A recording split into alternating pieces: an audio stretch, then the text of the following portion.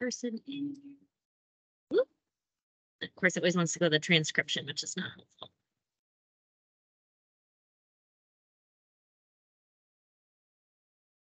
Great. So thank you for your time today. Appreciate everyone being able to be here and attend. As I just mentioned, the session is going to be recorded, so we will have that opportunity for others who cannot be here today to review these materials. If you haven't had a chance, and before I kind of hop into everything, I would encourage you to bookmark this page here. I'm going to share my screen and show it to you. It is the main page that we use to keep track of everything NOFO, continuum of care notice related, whether it is our HUD compliance materials for the competition or materials for you. So you'll already see that we have detailed instructions here. There's actually already a video recording of how to complete the application. So let's say later in this week or next week, a couple weeks from now, you want to come back and review what we learned today. If you only want to watch a 30-minute video instead of trying to search through what could be over an hour-long video, I encourage you to take a look at this page here. You can navigate to it by visiting the IHCDA page using the menu, going to Continuum of Care, and looking at internal competition and these materials. They're actually posted year-round. So maybe you have a staff turnover and you'd like someone to take a look at these materials in the future. We try and update it, during the competition, and then kind of keep things steady there, not only for your purposes, but of course for HUD's review of our materials as we submit and prepare our application materials for that. Let me hide that now and get back to the good stuff. So I've got a couple of folks on today, and we will do another kind of presentation once the competition starts. I think it would be great to get Howard on again for all of you to share information about the notice. If you're thinking about consolidation, if you're doing all of those kinds of things, we can cover that at a later date. We're going to focus just today on the application itself, knowing, of course, that this is a new system for you, for us, and knowing that we've changed it. I think this is our third iteration. So there was something several years ago, and then we did something different last year, and this is our newest iteration, and what I hope to be our long-lasting iteration of our renewal process. So gonna really quickly review some things before we actually look at the application materials themselves. I'm gonna assume that many of you were able to attend our earlier sessions about the renewal process, about CoC competition, its purpose, and the theory and background behind it, but do want to hit on a couple of things to just kind of reiterate why we do this, what the framework is around this, and before we hop into the materials of the actual sections in the new portal. All right, so as a quick foundation of why we do this and why CoC is different, many of you receive multiple federal funding streams and maybe multiple HUD funding streams, and continuum of care really is different. One reason why continuum of care is different, and most importantly as we enter this process, is that the CoC process is competitive, and our renewal process must be competitive. Our new project process must be competitive. We have to have scores for you, and it has to be a ranking that is based on a score. We also have requirements in our renewal application that HUD lays out in our notice every year. The expectation that we have objective criteria and how many points are objective criteria, the expectation that we are measuring performance and the requirement that we do that.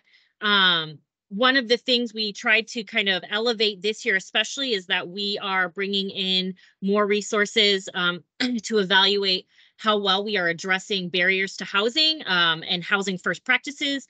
In the last couple of years, there's been a tremendous focus on promoting racial equity through the work that we do with the Continuum of Care program, and that we address issues like reallocation in the competition, and we are collecting that information through your renewal application this year. So just as I kind of briefly reviewed at the beginning, but a reiteration, there are resources for you as a renewal applicant. Most importantly, there are detailed instructions. Those were emailed to at least one representative at your agency and are available at this web link online. And I'll copy that into the chat here as well. But please know that, again, we try and keep these resources pretty live and up to date. If we make changes, we update those resources. We try and then email them out as a follow-up. But know that as you may have observed, we are experiencing some staff transition. And we're doing our best to track changes in your own transitions as well. And I know that we may be missing people. So these resources are always available to you on this website. Always check here for the most recent copy of something if you're not sure if you've got it. We've covered office hours in the past as well, and we have links to those that are on the IHCDA YouTube if you want to go visit that, if you are a YouTuber. And then we have these online video trainings that I showed you on the website, that 30-minute video that just kind of walks through an application and talks about it in a little bit more detail. And then, of course, what we're going to cover today. I just want to give a quick shout out to our friends on my developer team who have been responding to emails over the last few days that I have been forwarding and responding to as we get them into the community services inbox. We have technical support. So if you log in and there is nothing there, which is possible, it's a new system, reach out to the community services inbox and we will follow up to get that addressed as quickly as we can. We've been even making changes to accounts today to make sure they had access and are continuing to troubleshoot with people who are having issues as those issues arise. And then, of course, we're having today. We will record the session and make it available on the website, make it available to you in email. Always happy to answer questions, but just know these are available to you at any time of day. I know some of us may work in evening times and know that other staff may not be available to answer questions, at 8 p.m., but these resources are available to you whenever you may need them.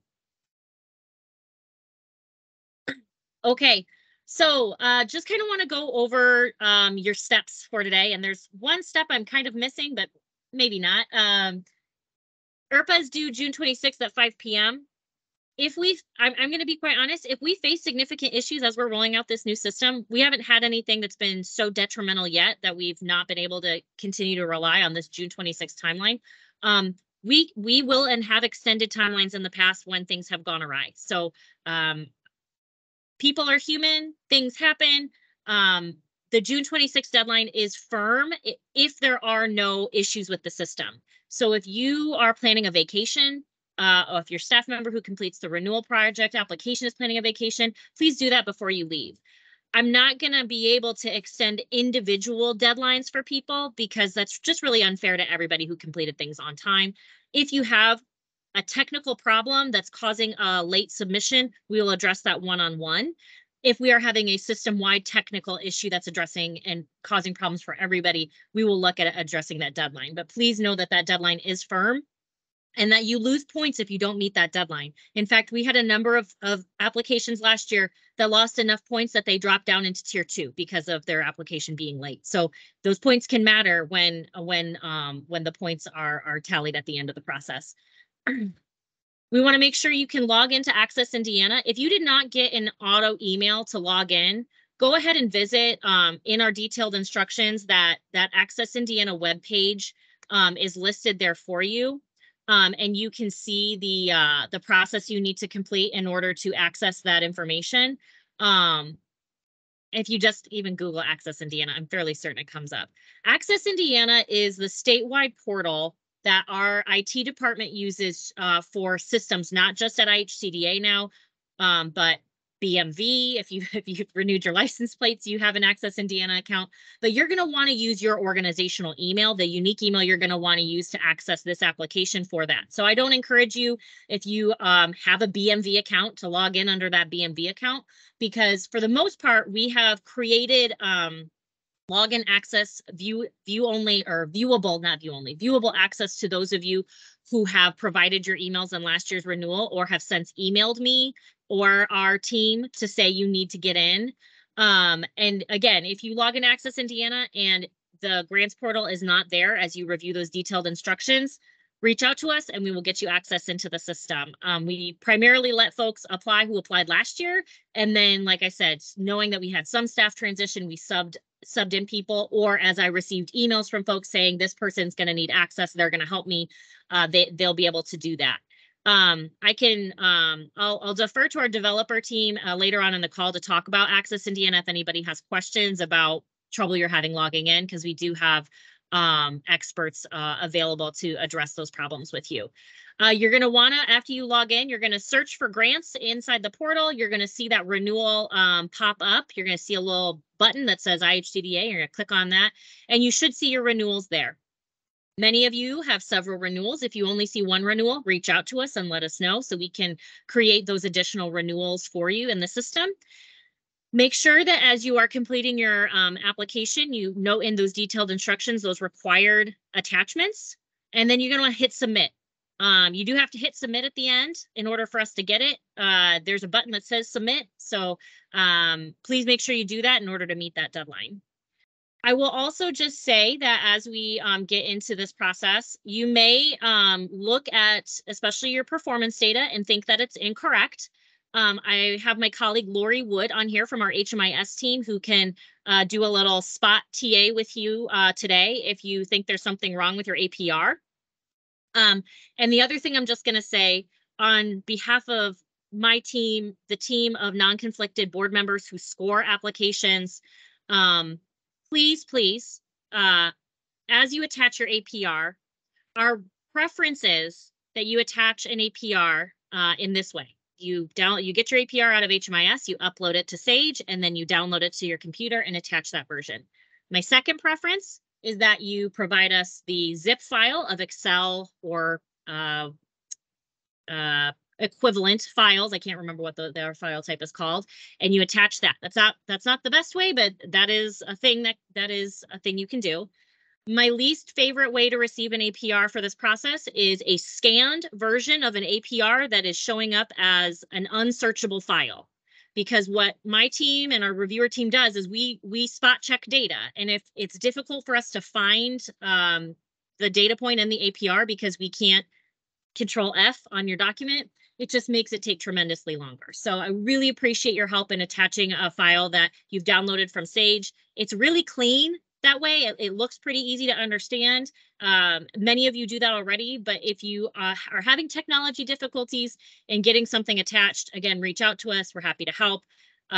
But please don't attach like an image of your APR or an unsearchable file type, because it makes things take longer. And I think you'd all like to have your scores sooner rather than later. Going to real quickly review the application sections before we dive into the application itself.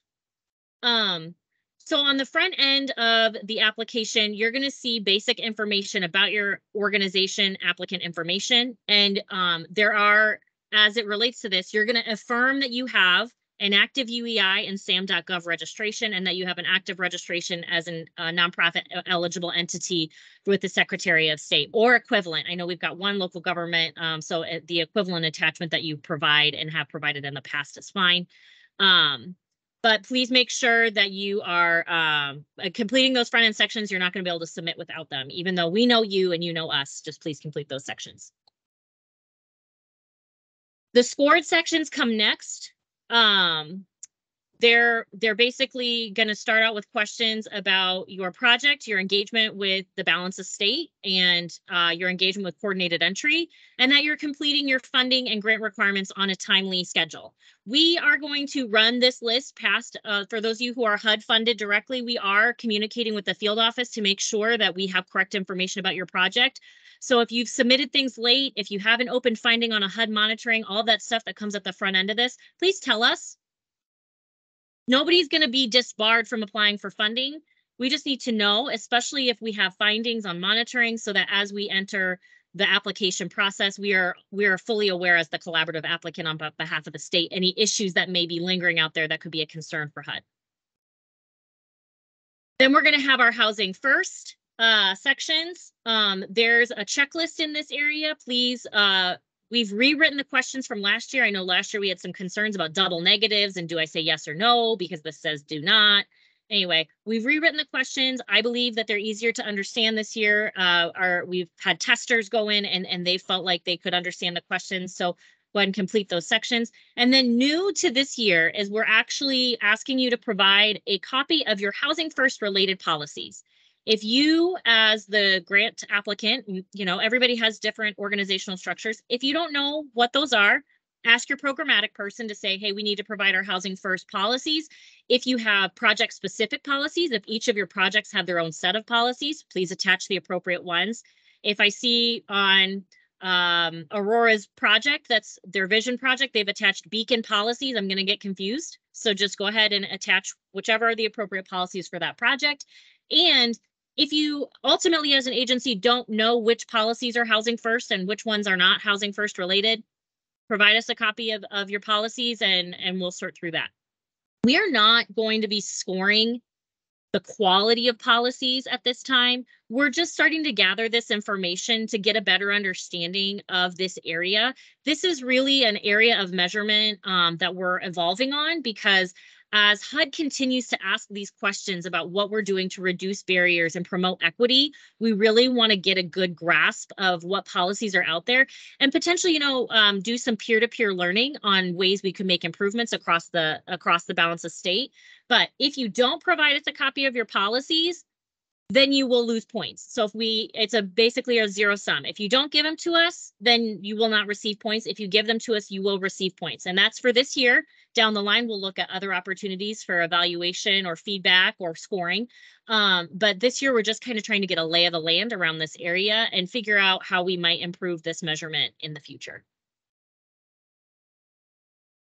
Our performance questions are next. I'm not going to go through this entire list. We kind of really dug into the nitty gritty on this when we did our application office hours of, before we had the approved application. But just know your detailed instructions will tell you which data element you need to select as you complete your calculations.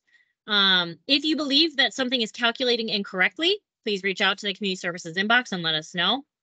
And just know that these are required portions of what we're doing as a CoC. And I'm happy to answer any questions on this today. Lori's on here and can provide answers to any questions you might have about data points. But we'll skip on to the next remaining sections before we hop into the application. Our equity and representation questions have evolved since our earlier conversation in April about what we are looking for in this area. Appreciated the feedback that we received, and we responded to that feedback, and our Funding and Resources non-conflicted committee approved an application that I think was more in alignment with kind of a first attempt to start asking some of these questions. So again, appreciate the feedback we received in this area, and just kind of want to note that we are asking questions this year about whether or not we're serving survivors of domestic violence, serving individuals with significant barriers. Knowing that those of you who are domestic violence providers, I would hope are going to definitely be scoring on these DV questions, and understanding that those of you who maybe aren't serving DV folks, but maybe serving people with severe service needs are gonna be able to receive points differently in these sections. So I understand as we go into some of these, it can feel difficult when you feel like, well, my project isn't going to be able to score well in that area. We try and balance these kinds of things so that when people are feeling like they're not able to access points in one area, they're maybe able to access points in another. And just know that, while you may be able to score 10 points on one question, there's somebody else who's scoring 0. So it's a trade-off, right? And we try to do our best to balance those trade-offs. But, we have to evaluate on performance and on objective criteria. These final questions on lived experience representation are kind of an elevation of past related questions. And HUD continues to really push lived experience representation as a part of the strategic way they'd like communities and projects to address performance and project development, project quality, and addressing policies and changes in projects. Finally, you have a bonus questions and deductions. You're going to see some additional questions on how your agency is reflective of who you're serving. So keep in mind, we're not just talking about the community, the broad community maybe serving. We're talking specifically about those experiencing homelessness in your community. Again, these are bonus, so they're just kind of extra, and knowing that, you know, some of you may be able to answer yes or no. Are you incorporating client feedback? That question's written very broadly. Take that question and interpret it and answer it as you feel appropriate. And again, as a bonus question, this is bonus points. Looking at collecting some information on how we're addressing disparities. This is, I think, another area where we're hoping we can gather information from our subrecipients and direct HUD projects to learn more about what's going on in the balance of state in this area. What technical assistance or other training we could bring in to service providers to better support, you know, making improvements in this area. And then finally, there is 15 points available in the application for renewal projects if you are going to voluntarily reallocate a portion of your funding. Briefly explain, essentially we're saying, are you willing to reduce your budget by a certain amount? And if you are, to provide that amount to us. If you do that, we will follow up with you. We will confirm the amount you've provided to us in the IRPA, and then you will receive those bonus points. What will happen then is through the notice of funding opportunity, when we go to submit to HUD, we will submit a reduction in your budget to HUD, and then that new budget will be what you are awarded in the next FY 2023 funding year. So if you've got funding for 2022, on, let's say your project starts in September and you've got funding for into August of 2023, your next grant would be what would start that new funding amount that you've reallocated. Yeah, so hopefully that clarifies anything about the reallocation policy. This is a board policy that has been set to really encourage reallocation through the competition.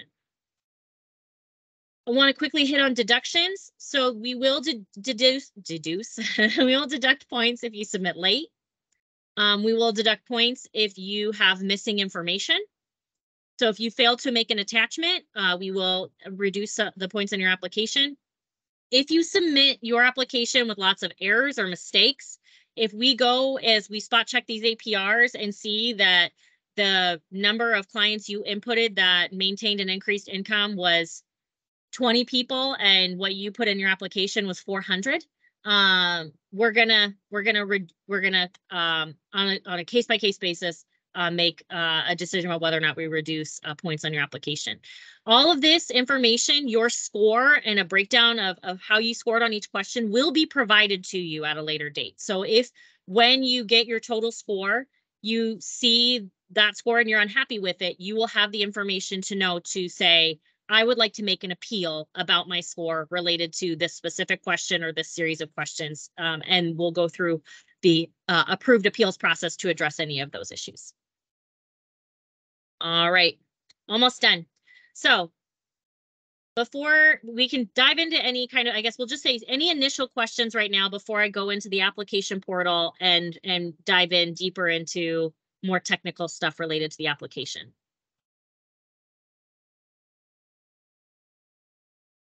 It's always easier to do this when I'm not sharing my screen because I can see you. Okay. We'll go ahead and review the online tool then. Let me open that up. Okay.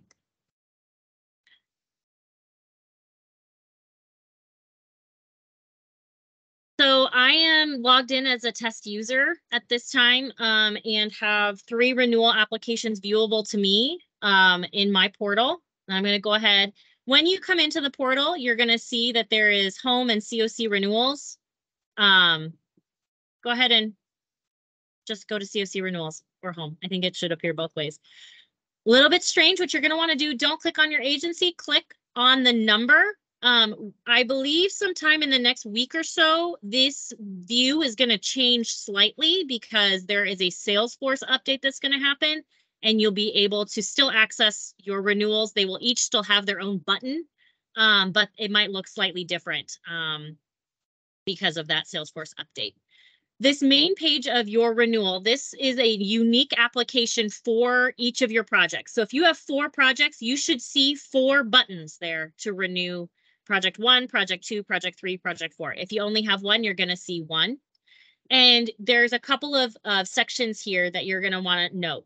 The main things you're going to want to pay attention to are your application workspace and instructions. So we have these instructions here, and you are able to, it's essentially a very shortened version of what we provide to you in the lengthy, detailed instructions that are on the IHCDA website. But if you did need a quick access to the DV Help Desk ticket line or the HMIS Help Desk ticket line, those links are provided there for you. All right, so what I will say is what I've heard from folks who've gotten in is that this is fairly intuitive portal. If you see here, this is your first application section, and you're going to go ahead and hit Get Started. It's going to open up some information here that's going to auto-populate for you. And you can change these things, but they're going to auto-populate from your account if we have that information in. If we don't have that information in for you, go ahead and add that, and then we will have that populated. We are going to want your tax ID and your unique entity identifier. This is the information that is the registration with sam.gov. So please, again, make sure you're providing that.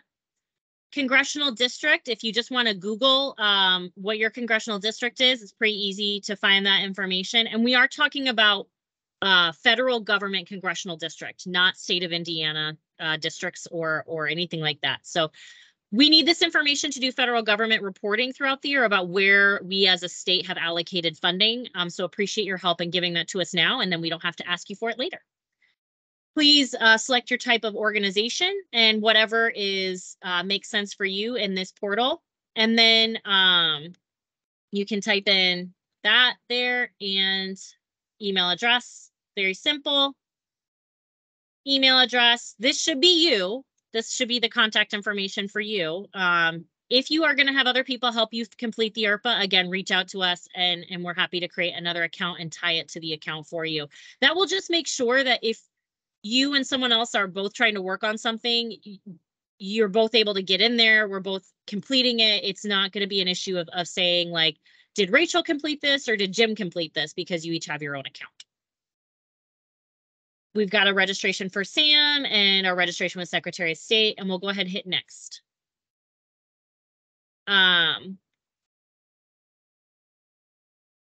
We are collecting this information probably for it's essentially our longer term planning for this portal is to have this be a full grants management system. You do not need to provide a lengthy description in this box, but would appreciate if you put, you could just put that in, and that would be great. Project state, obviously Indiana, project county. And if you're serving multiple counties, just select the one that you are basing your fair market rates in, or fair market rents in, blah, blah, blah, and put that in as well. We know that some of our partners are going to be serving multiple counties. And again, I would just select the congressional district if you're serving in more than one. That's the primary location of where the project is, and put that information in. Your PIN information is going to fill in from what was on your renewal for last year. So if this PIN is incorrect, please reach out to us and let us know. This isn't a deal breaker, but we're happy to make that correction for you. My organization does have unresolved HUD findings. And so I can put that information there. If it does not, I can just hit no and that box disappears. When I hit next, that will cause that portal to save that section, and my status of each of these will go from not started to completed. Just please know that as soon as you make any edits and save in here, these are going to look like they're completed unless you have not saved it. So if you have a required question you don't answer because you don't know the answer and you click out of the portal, it's not going to save. So here, I'll show you. If I were to just exit out and hit this X, it's not going to save my work. I already put stuff in here, so it knows what these questions and these answers are. But if you X out, that will not save. You need to hit next in order for that information to save for you. Then we have our general eligibility questions and information. This relates back to how you've engaged with the CoC. Yes, we participated in the Regional Planning Council. We did go to Development Day. Note that we're talking about in the last year. So I think we need to maybe just adjust that question because we used to list dates. We're talking about since the last ERPA, since you last applied for CoC renewal. So let's just say May of 2022 to May of 2023. Did you send one person to any Development Day event, including the one that happened in the spring? And either of those events, hit yes. Did you attend any of these trainings? Did you have folks go to a HMIS coffee talk? Did you go to an office hour session? Any of our training sessions that we hosted? Yes. Hit next. Again, that will save for you and you'll see that this list says completed. Now, if I go back here and I try to, actually, I don't think I can not answer a question. I'll show you what it looks like if you don't answer a question. Project detail and funding is now our next section. We have two types of project that will be applying through the renewal in this area. Are you applying as a subrecipient of IHCDA? I am a direct HUD funded project, so I'm going to hit no. And then I'm going to try and hit next. Look, see, it's going to error. It's going to error that. Now watch if I X out, it's going to look like I have not started it. And these questions are going to be blank. So just again, make sure you hit that next button to save your work. So my organization is a direct HUD funded project. So I am not a subrecipient of IHCDA and I am a rapid rehousing project. All of my clients from last calendar year came in under coordinated entry and I'm going to hit next. Here we are. This is the next page. This is one of our sections that has multiple pages, similar to that first section. And these questions are unique to you if you are a HUD funded project directly. If I go back and I hit yes, I am a subrecipient, these questions look different. You'll see that there. So if you have a project that is direct HUD funded and you have a project that is you are a subrecipient under IHCDA, you will see that these questions are different when you go to answer them.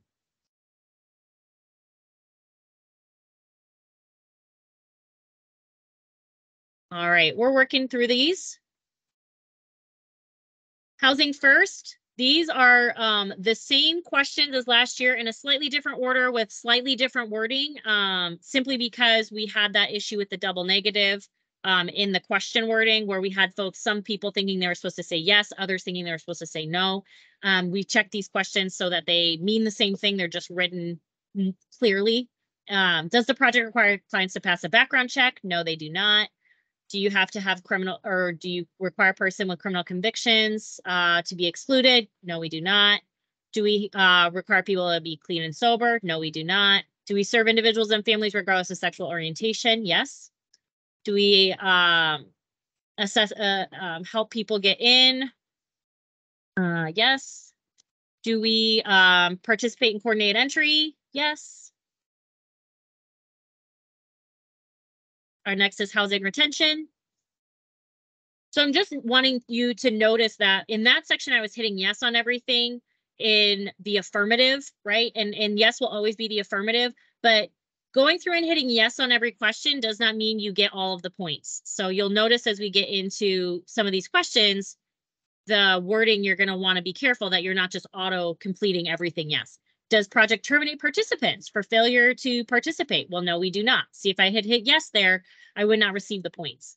Do you terminate projects for engaging in, or terminate participants for engaging in substance use? No.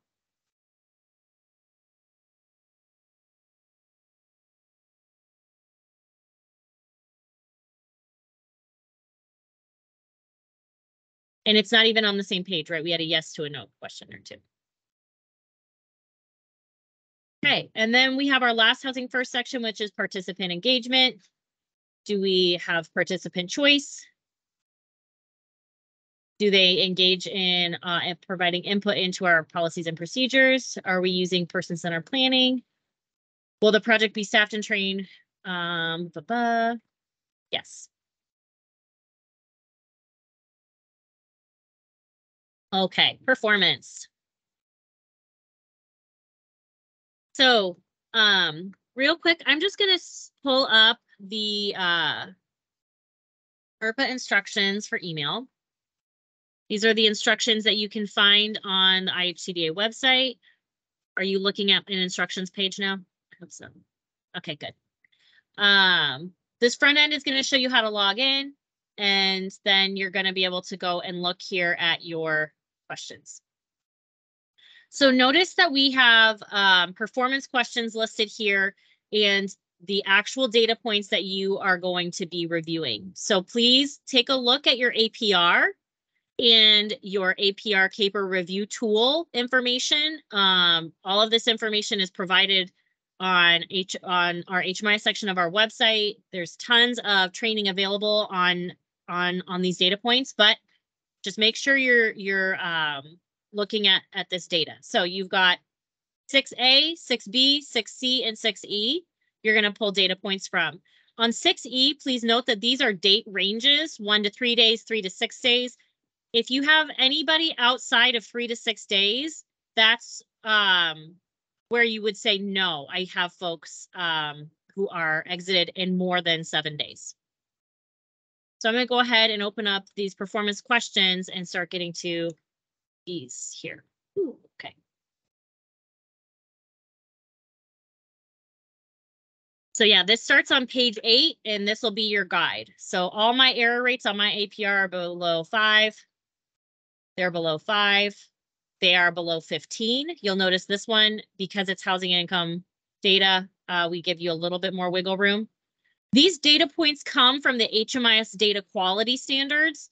So these are data points that our HMIS team is, again, already providing pretty significant training on, and are the coffee talks and all of those areas are really important to supporting good data quality. So if you have not already participated in HMIS data quality coffee talks, encourage you or a member of your team to do that to learn more about these data points and why they're so important.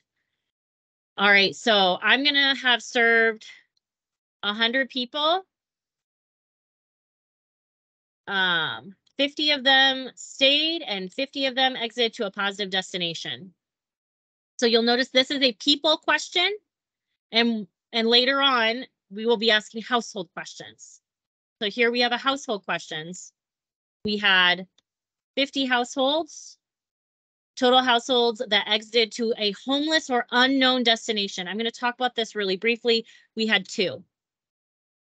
So in this situation, all of my households are 2-person households, whether they're minors or not. And 2 households, that would have been probably 4 people, or it could have been 3 people, and or you know, it would have anyway. We are not checking that these numbers somehow add up in some way. I'm just trying to show you that this is a households questions, meaning this could have been 100, you know, it could have been 4 people, it could have been 5 people, it could have been 1 person, or no, it couldn't have been 1 person, it could have been 2 people at the least, right? Because each of those people is a household. And it's going to calculate these percentages for me.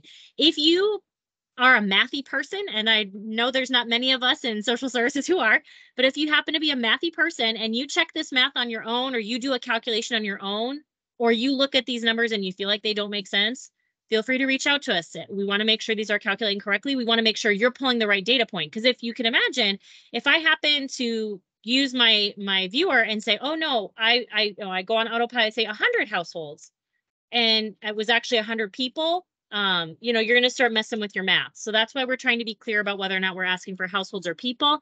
And again, you'll notice on your APR reviewer tool that we're telling you which lines to be looking at for exits to homelessness, right? So up here, we are looking at Q5A, and now we're looking at heads of households. That's how we count households using the APR. I know it's not a perfect measure for all things, but it is a way we have a common data point that we're all looking at that is as close to a household count as we could possibly get. All right, so here I have total clients who are adults, I'll say 50, total clients who maintained or increased income at stay or exit. So again, in that APR reviewer, in that detailed instructions, you're gonna see which questions we're asking you about. This one is gonna require you to do a little bit of math. So notice that A1 and A2 are separate questions. That's because A1 is a question about stayers and A2 is a question about leavers, and we want you to receive credit for both of those. We're gonna say 30 did. This is a great project, man. I got crazy outcomes. Just joking. All right, so our utilization here, again, it's gonna take you to which questions on your detail report And it's going to show, you see how that percentage changed as I added numbers. So don't panic if you see 72% if you've got one of these boxes empty. All right, so I'm going to hit on one other item before I change this. Well, two other items before I change this page, because I want to be clear on a couple of things. When we are asking you about percentage of funding, we are asking you, and this is clear in the detailed instructions, about your fiscal year 2020 funding. Last year, we made a policy clarification inside the CoC competition renewal policies in particular about what year we were evaluating projects for whether or not they would have the reallocation policy applied to them. The policy was unclear in the past, and we clarified that we are going to talk about the fiscal year that everyone has closed out of. So nobody right now has an active grant that is from fiscal year 2020. Everybody is operating in 2021. Some of you may have your 2022. We just got some grant agreements this week. So good news. I should have shared that at the beginning. Good news. We're getting grant agreements. I know some of them are very late from HUD. So if you are operating 22 money, that's fantastic. But we are talking about your 2020 money, not your 21 money. If you are a IHCDA subrecipient, again, you're going to see this in the detailed instructions. You're going to want to look at your grant agreement that lists 2020 or that lists 22 in it. I'll show you here where you can see that. It says, for example, it's going to say, it's going to say 021, not 2022. I'm already confused myself. You're looking, it's going to say, RR 021 dash and a bunch of extra numbers. So look for this in the middle of your grant agreement with us, or if you want to log into IHCDA online and see the claim, look at your recent claims, you're looking for this one that says 021.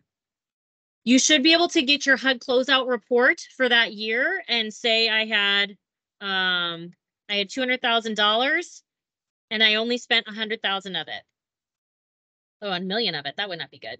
So I spent 50%, and that's going to trigger this reallocation policy rationale to be required. If I say I spent 190,000, that requirement goes away. That goes away for me. I don't need to give us more information. For those of you who did not meet the reallocation or spent less than 75% of your 2020 award, you're going to put that information in. It's going to prompt this information. We met with almost all of you to discuss that you are going to need to provide this information. This is contextual information we provide to our board. Our board appreciates having this information. If you type in here, we don't know, I'm going to tell you right now, that's not a great rationale to the board for why you've improved spending or how you're planning on improving spending. It's your choice what you put in this space. I will say in the past when we have implemented this policy, and I've only been here 1 year, but I think I got a good sense of the board in this group. They don't want to involuntarily reallocate projects that have made changes and are spending better. We will provide, your spending information that we can about this most recent year alongside all of those who did not meet the 75% threshold so that the board can see it. But if you want to provide information here about what's going on, what changes you made, why your spending was lower than 75%, this is the place that you do that. We're not going to implement another process to do that. This is really streamlining that for us so we get all of this information at the beginning. And that way we don't have to ask for it again later. You don't have to worry about providing it. It's all here. It's a fairly simple question though. So I would encourage you and your team to be thoughtful about what you put in here and know that our board will look at this, and this will help inform whether or not they decide to involuntarily reallocate part of your project. Now, I will also say, as you move on, there is a portion later in the application where you can indicate that you'd like to reallocate. So that is separate and in a later portion of the form. The other thing I wanted to hit on, because this came up as a question when I was working with one of our testers, and I just want to note this question.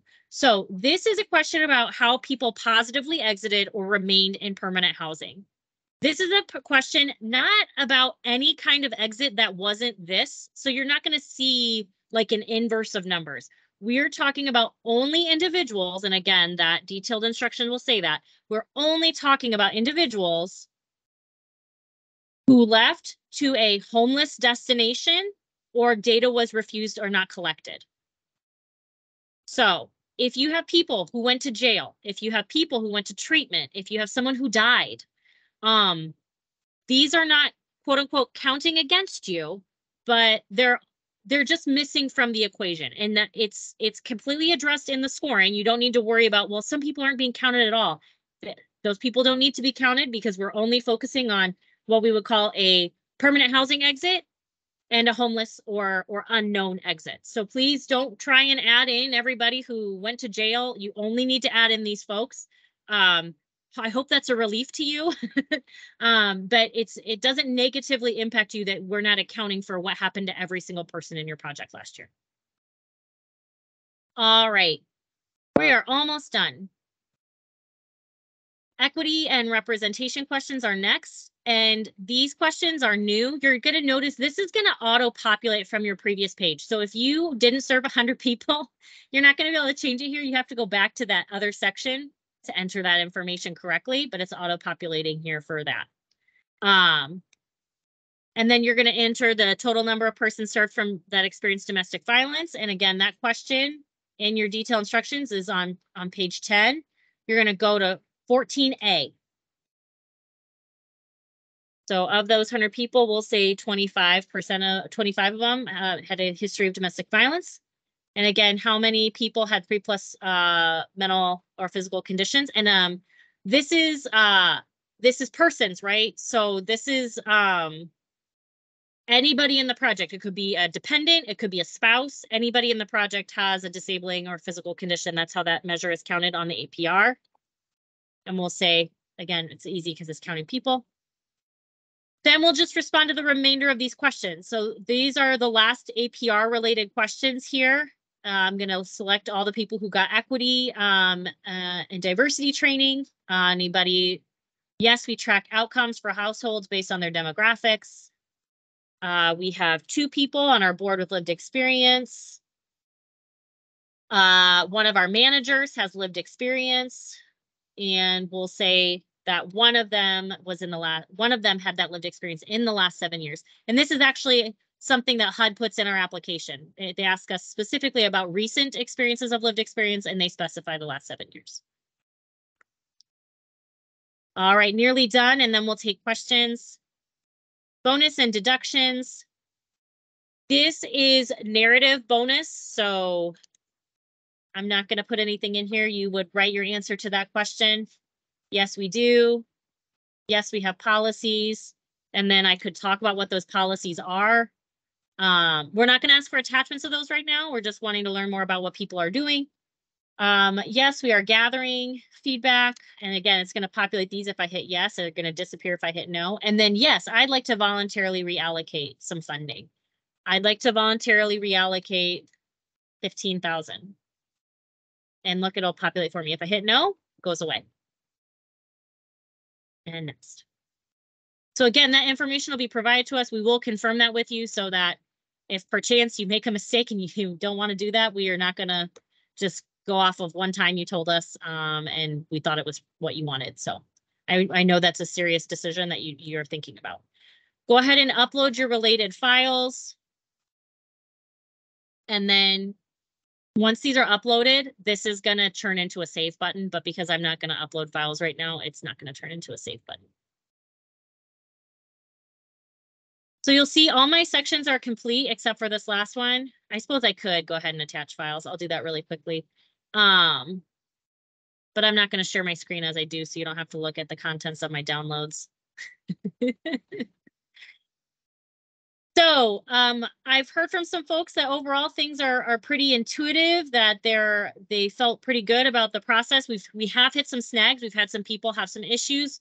I feel like so far we've been able to address most of those pretty quickly. We haven't had any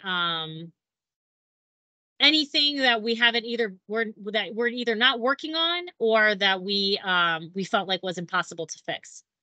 I will say there is a possibility, those of you who have gone through funding or changes in systems, maybe a new donor database or anything like that, we may find something down the line that is not working.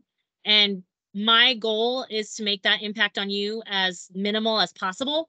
I don't want to have people need to resubmit things. So please know that if we ask you to send something in again, it's not for lack of trying to find another alternative, because I know that you already put a lot of work and time into completing this. So I don't take it lightly that when we ask you to send us something again, it's frustrating. I also want to say that as I mentioned, we're hoping that this will continue to roll into more of a full service platform where we can do ongoing grants management with you. And what that would mean is that would, significantly make it a lot easier for you and us to do what we need to do. So I will say, when this maybe is something that I did not realize. I was able to attach and upload documents. If I needed to change what I uploaded, I would just replace it. You are going to want whatever this is all in a single file. So again, don't try and upload like 15 files. You're going to want all of your APR together, all of your housing first, sam.gov and all that. It did not require me to save. It just did a close. I'm assuming because when I uploaded, there was a save on each of these individual ones. But now you'll see at the top of my application, I have the ability to submit. This button was not here before. So, like I said, if I had something wrong in here, I don't have to submit. It's not all automatically submitted for me. So you could work on parts of this. You could decide to go back and double check things and come back and not have submitted, which I think is an advantage over some of the systems we've used in the past. And hopefully allows you to just double check things if you're not feeling confident. Once you submit, there is not another, you can't go back and resubmit. We can send it back to you. And if you need to do that, that's fine. You won't be penalized if it's within the application period. So if it's before June 26th, you realize you made a huge mistake and you need to fix it, we will send it back to you. So please don't hesitate to reach out. Let us know as soon as possible, because my hope is that we can start scoring these in advance of the due date for those who submit early. I know that could bite us in the end, but I think the sooner we can get you your score, the more comfortable we'll all feel. Another thing before I open it up to questions that I've already heard a question about today is, I'd really like a copy of this. Is it possible for me to get a downloadable version of this? The answer is yes. I don't know that the answer is yes today, like we'll get you it today, but I know we are working on getting that PDF functionality. In the meantime, if you wanted to screenshot your answers, you could do that. I know that's a pain. So if you just want to wait on that PDF opportunity, they're building that for us. I will be able to, as an admin, be able to export all of this in a multitude of formats. I know they're working on a number of ways. So either way, we will be able to get this out for you if you absolutely need it, like tomorrow. My recommendation would probably be that you screenshot what you're answering so that you have it. But if you're willing to wait a couple of weeks, we should have some additional functionality for you to get this out and save for your records. What questions do we have? I've got lots of folks on the line who can help, but I'm fully prepared for you to stump us as well. So I know this is all new inside this system, but I hope that the expectation of the kinds of questions we're asking and the information we're asking for in here is not new information to your agency. If it's new to you, I hope it's because you're new as a staff member or maybe new to this process. But we've tried to kind of be as transparent as we can with this year, and happy to, do any technical assistance or answer questions now. And I'm going to stop talking because I've talked a lot.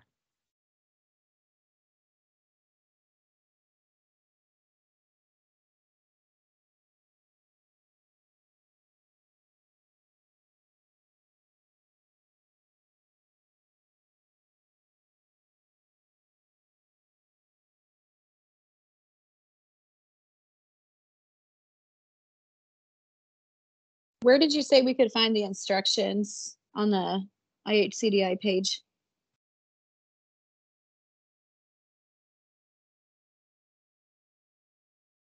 Excuse me, under 2023, and I see some questions in the chat, so we'll try and go through these if we still have some unanswered. Under 2023, it's going to say internal competition 2023. It's going to say you can find detailed instructions for renewal here. And there's a link there that should open up a PDF of the detailed instructions pages for you. Yeah, it just opened for me. So hopefully you don't have an issue. It is a PDF. So if you have weirdness with PDFs, that might be a problem. Okay.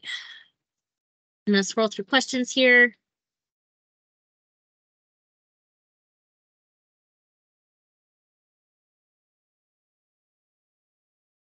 Thanks, Lori, for responding to that question from Kelly. Yep, Cynthia, yeah. So you don't need to place folks who exited to jail in any location. They are not being counted in this question. Only folks who exited to homelessness or to an unknown or client refused destination. So while jail is a not positive exit to HUD or to the VA, whoever you may be reporting some of this stuff to, we're not calculating that in this calculation. Thanks, Cynthia. Mm. Yep, and yep. Thanks, Howard. Sorry, I'm just finally able to look through these because I can't see the chat when I'm sharing my screen.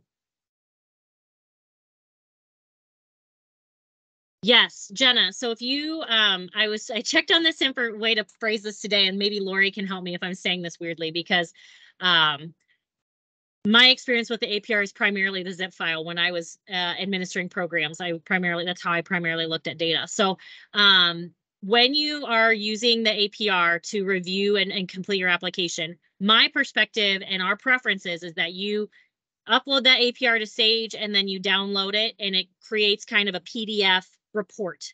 The charts are pretty well organized. They correspond pretty well to the detailed instructions. It's much easier than depending on how you're using your data. For the purposes of this, it's much easier than a zip file. We prefer it in that format because it's all there at once. We can search it and all that. But if you give it to us in a zip file because that's the only way you know how to use it or feel comfortable, I understand. My real preference is just please don't attach a picture of your APR or an unsearchable file, because that just involves a lot of scrolling.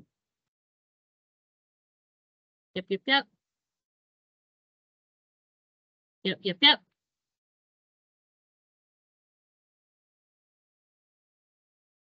Lisa, so asking for supportive services funding, looks like Howard has provided some clarification for you. If you'd like to do a budget amendment, or if you're looking at doing an expansion to add services, definitely get in touch with us and we can address that. So anybody who is interested in consolidating or doing an expansion, anything like that, we'll address that once we get the NOFO out. But we've met with many of you who are thinking about consolidation or expansion kind of one-on-one, and we're always happy to take those meetings anytime you have them to answer any questions or concerns you might have.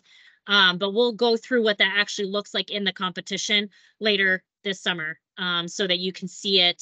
Especially if you're a direct HUD funded project, you can see how you're supposed to do it in the system and have that information.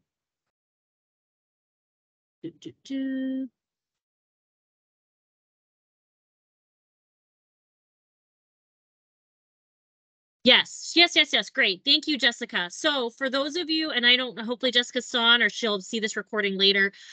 So for those of you who are domestic violence bonus funding projects, you are a subrecipient of a larger IHCDA CoC project. So we received the grant from HUD, we subgranted it to you, and we still need every single applicant, a recipient of DV bonus funds, to complete a renewal. We are going, if you'll recall, and I'm happy to provide this link to the DV providers, we had a DV specific session about how renewal works for you, but this is part of the CoC competition. It is specific to the HUD application that we have to complete, and your score will be ranked essentially, but we consolidate those scores all together ultimately when we actually put it into the ranking. So the highest ranking DV bonus project, let's say it's Rachel's DV project, and I'm under there with all the rest of the rapid rehousing projects, and I score 100 points, and I'm ranked 2. All the DV bonus projects will come up under that same ranking because it is a single project. Similar to those of you who are a subrecipient of IHCDA under a multi-sub award. So the Integrated Supportive Housing Award that Meridian and Meridian and someone else have, I can't remember. Aspire and City of Lafayette and CAM are on an award together. we're not just talking about DV bonus. There are a couple other agencies that have several subs under a single HUD award. You still need to complete a renewal for that project because we need everybody to have been competitively evaluated, even if it is a single grant to HUD. Yeah. Looks like Howard was able to answer a ton of these questions. Thank you, Howard. Yeah, Mike, what's up? Sorry, having trouble with my camera, Rachel. I can't, in changing platforms, it won't it won't work. So no worries. So I can get into Access Indiana. I can see everything, but I do have others that I want in the agency to be able to work on that. So I just wanted to make sure I had clear. My action step would be to send you their specific emails. Is that what you need, or their specific names? Yeah, can you give us a name and an email? And then let us know the agency they need to be affiliated under. I know that you're Aspire, but it'll help make it faster for my developers to grab that and put that information in. Yeah, we'll create an account and then we'll enable that account. So we're happy to do that if you have some other folks that are going to be working on it. Okay, perfect. I'll get that to you today. Thank you. I will say if you log in and you're able to get into Access Indiana, but you don't have a, that's a good question. You don't see the portal, you're getting an error message once you get in there. That's probably because we might not have enabled you yet. And again, please email us and we'll go ahead and the team will enable your user access. Because I know that happened twice today. We had a couple of questions like that. Lori, that's a really good question. And I actually don't know the answer to this. So if you have a joint transitional rapid rehousing grant, we're actually not providing very good guidance in there on what they're running. Howard or Lori, I see Howard kind of motioning your lips. I don't know if it's related to this question or something else, but we don't actually provide very good guidance yet on this. And I don't want to say this the wrong way because I'm not technically speaking HMIS well. I'm trying to think what we did last year.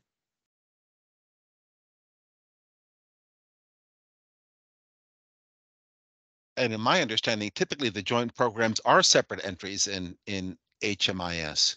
Yeah, they are. Lori, okay, do you this have any is advice Lori. on that? Yep. Yeah. Jumping in here. So if they're set up as two separate projects, which they will be in HMIS, then you're going to need to run two separate APRs, even though it's a joint funding. I know it doesn't make sense, but they are set up in HMIS and DV Client Track as a TH project and a rapid rehousing project. So therefore, two reports.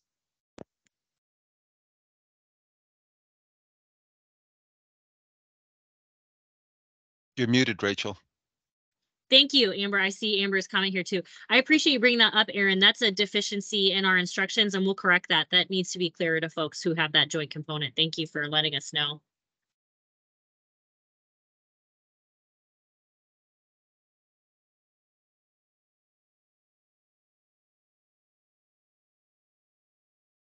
Other questions?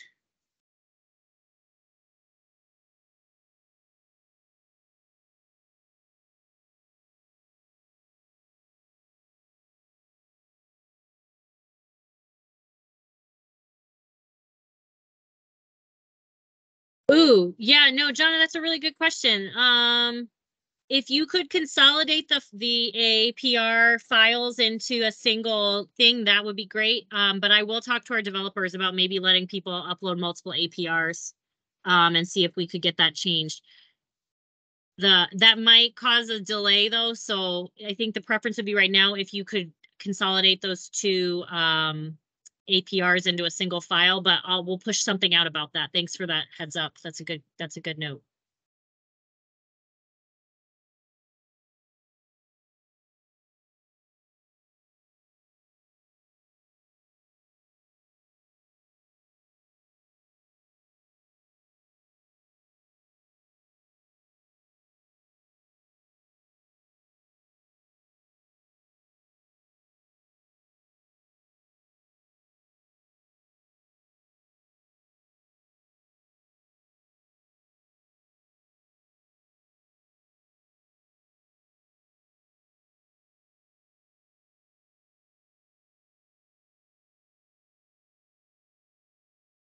All right. Well, I want to give a couple of shout outs to some folks as we kind of wrap up today. I'll go ahead and turn off the recording. I'm assuming we don't have any other questions. Thank you all.